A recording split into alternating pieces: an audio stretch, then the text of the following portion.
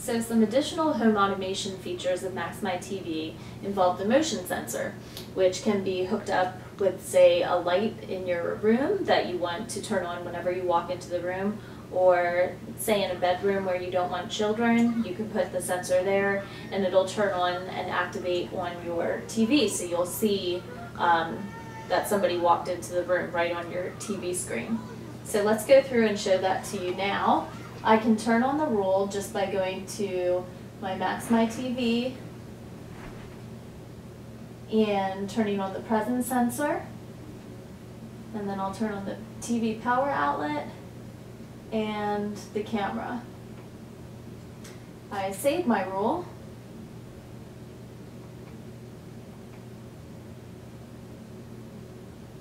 and it will activate.